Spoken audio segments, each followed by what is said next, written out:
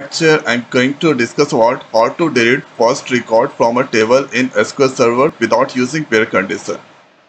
Okay, so first here I'm going to use the table that I'm showing. So let's write here select, then after a star from. So select a star from using a Scott a schema, and this place let's use here sales create. So if I execute, now you can see this is the record inside, and top record is now 1700 1200. Okay, so first top record that I'm going to delete. So we can do it so easily. So let's write here delete,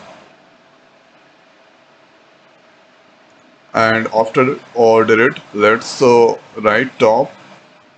After that include one, and from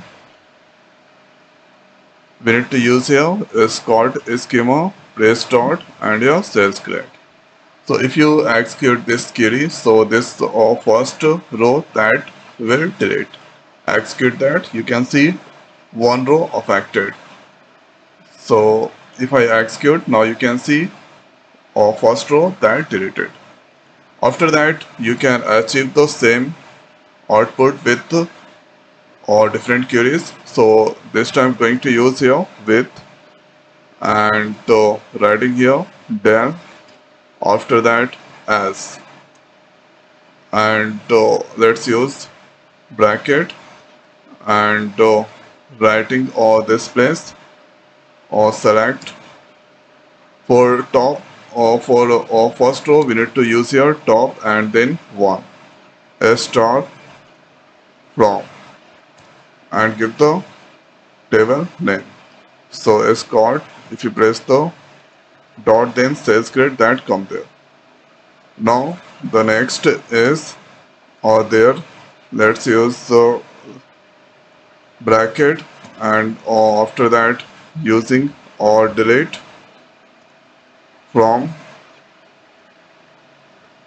and use here then. Okay, so with the help of this query we can also delete the first row. So with or del as, and after this all fine, let's try to use this query. So now you can see one row that deleted. So you can check that. So now one second row that deleted. So top row that deleted. So you can apply this query or this one.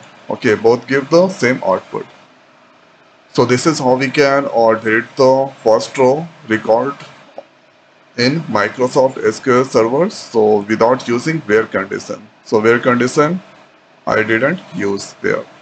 So I hope guys this video is helpful for you. So now in this video it's over. So thanks for watching. See you next video. Thank you.